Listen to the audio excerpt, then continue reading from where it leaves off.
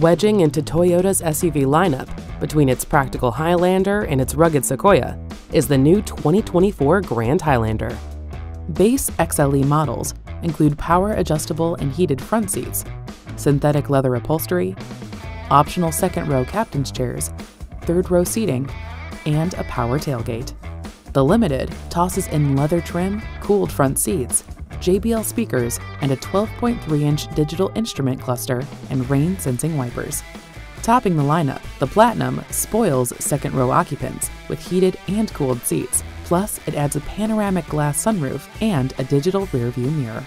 Toyota will offer 3 engine choices for the Grand Highlander, starting with a 2.4-liter turbocharged 4-cylinder that delivers 265 horsepower.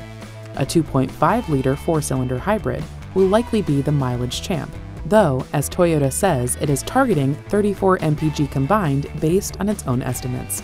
The top-end choice is a hybrid powertrain with 362 horsepower, which Toyota says will enable the Grand Highlander to sprint to 60 miles per hour in 6.3 seconds and lug up to 5,000 pounds of trailer. Toyota says pricing for the 2024 Grand Highlander will be announced during the summer of 2023, so we'll stay tuned for more details. For more information on the latest cars, trucks, and SUVs, visit the Capital One Auto Learning Center in the link below.